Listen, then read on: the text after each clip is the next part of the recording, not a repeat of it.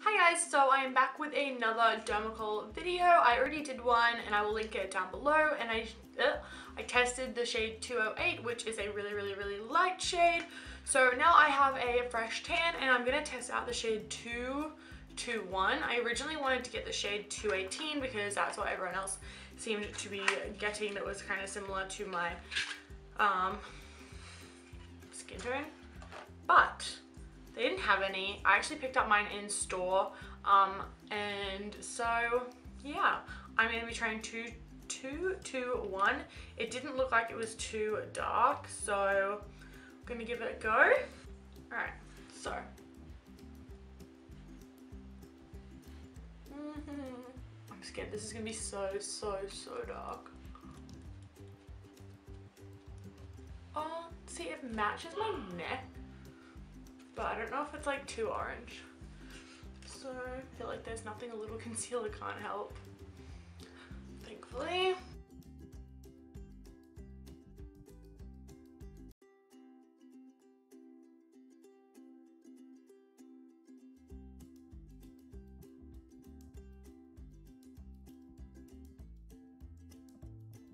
I mean, it matches my neck, so it's like, you know, it works there, but I don't know if it's too like dark or not.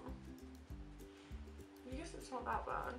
Now that I've like had the other one for a while and I've, you know, gotten used to using it, definitely my biggest tip is don't put too much on because you'll feel it during the day for sure.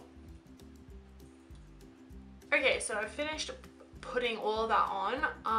From my end, it doesn't look too bad. It could literally look like a carrot on camera, so I'm just gonna go ahead and do the rest of my makeup and see how that goes. So yeah, I'll be back in a second. Okay, so I'm back now. I've done my whole makeup and it's actually been a little while because I had dinner, my battery died, and all that fun stuff.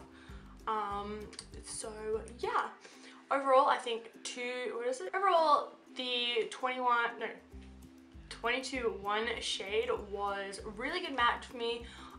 For reference, I use either the Bondi Sands Dark or the Bondi Sands Liquid Gold. So like it's not that extravagant of like a massive difference. It's still nice and yellow toned, and yeah, I really like it. I really am enjoying this foundation. It's not like too cakey. It seems to last so nicely. Like it doesn't patch off or anything like that. So I've really enjoyed wearing this foundation in the lighter shade, so hopefully it stays the same, well it should, in the darker shade. But yeah, I think it's a really good match. I definitely think that a shade darker would be way too dark for me, so I'm happy with this one.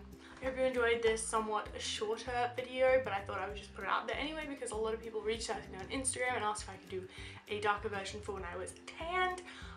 So yeah, I hope you enjoyed this video and thank you so much for watching, and I'll see you in my next one.